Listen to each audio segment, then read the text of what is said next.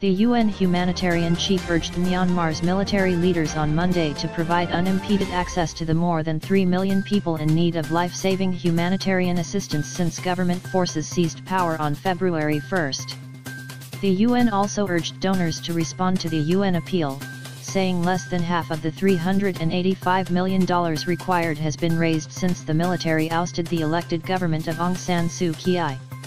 UK Deputy Ambassador James Kariuki told reporters that Britain is concerned about a repeat of atrocities that were committed in Rakhine against the Rohingya Muslim minority 4 years ago. Like, share and subscribe to World Islam News.